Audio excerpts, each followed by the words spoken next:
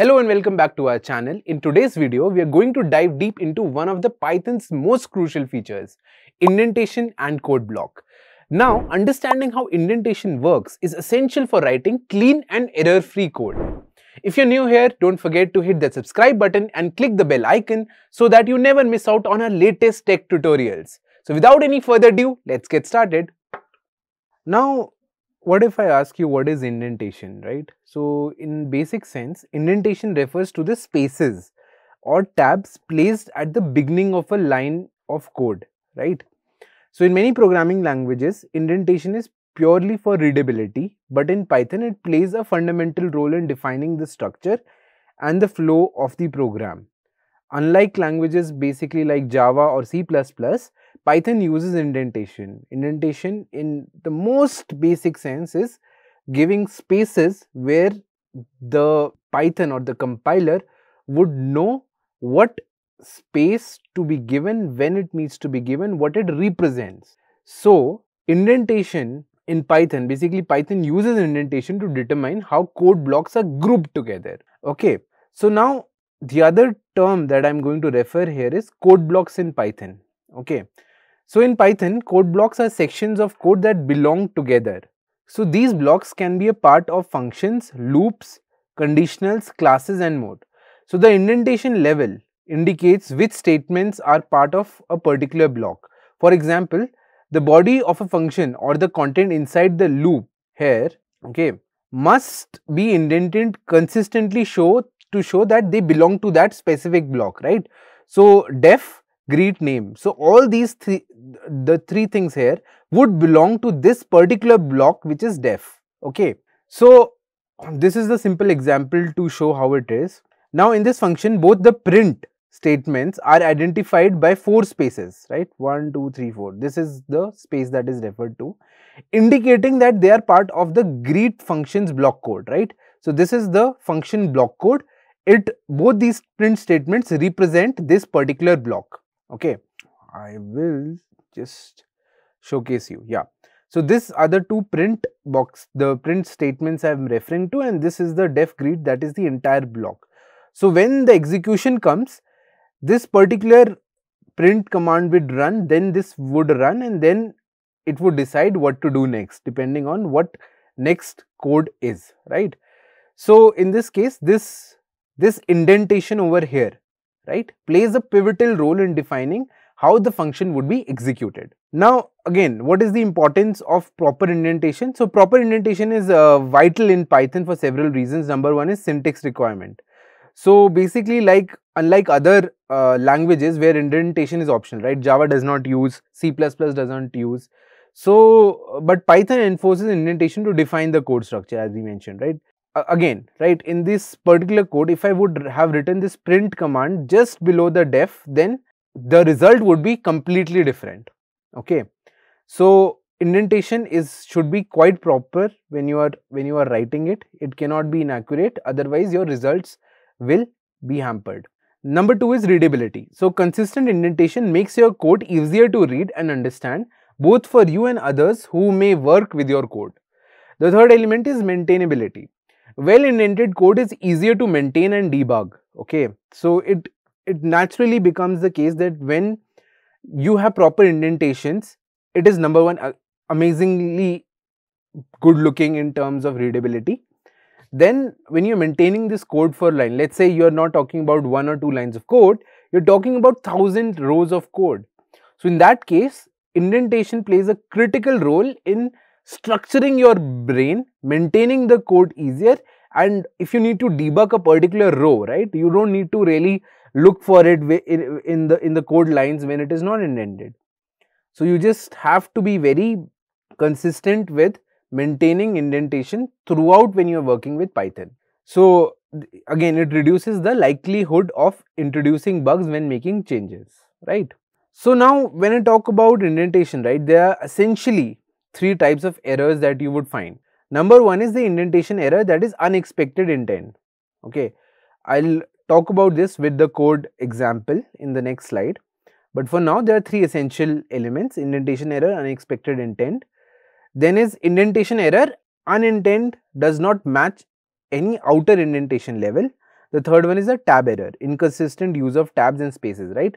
So as I mentioned in this one, this is spaces, right? But there could be a case in which you put tab. In this case, you've put spaces, right? If the spaces and the tab doesn't match, again, then that is an indentation error. So the first one we are talking here is indentation error, which is the unexpected intent. So this error occurs when there is an unexpected indentation in the code. It usually means that Python encountered an intended line where it wasn't expecting one. Okay. So in this one, what the problem is that def greet name is there. So this part to run, right, the name command to run, the print should be below greet. Then it would consider it as one code block. So this print statement is out of place. So hence the error here is the print statement should be intended. So basically, again, understanding this common indentation errors can help you debug your Python code more effectively. Okay. So the second one is indentation error. Unintended does not match any outer indentation level. So what does this mean? This means basically that this error happens when the indentation levels are inconsistent, such as mixing spaces and tabs. So in this case, you can see here, this code block over here, def greet name, print is under greet, which makes it one complete block. But then the third element, welcome to Python programming, the print is in between def and greet, if you can properly see. So again, this is an unexpected indentation error. So this should not occur. It should again be under the print element to make it one complete block that could be executed properly. So again, the error here is the second print statement is not properly aligned with the first one, right? So we are understanding from the very basics when we are starting out with Python that what are the things that can cause the problem. The reason why we are putting this effort in getting you the errors first is because when you are starting with the code, you will encounter n number of syntax error that you would find. So to reduce that, to build the mindset that is required to learn Python, we are having this particular slide over here so that you know that these type of errors you should avoid doing when you are working on Python. Then comes tab error, which is inconsistent use of tabs and spaces in indentation. So Python requires consistency in using either tabs or spaces for indentation. Mixing both can lead to this particular error, in which, okay, let's say one print over here, right, this uses spaces, let's say 4 spaces or let's say 3 spaces, but the second one, right, even though it may seem that they are aligned, they are not. The second element is the one in which tab is used, whereas the first one spaces are used. So you have to be really consistent with either using tab or spaces when it comes to aligning the task or getting the proper indentation done. So now let's look at the best practices that are there for indentation. So to avoid any indentation issues and writing clean Python codes, follow the below best practices over here. Number one is use spaces over tabs. So the Python community recommends using spaces instead of tabs. Use 4 spaces per indentation level, right? So again, as mentioned, that use 4 spaces and avoid tabs as much as you can.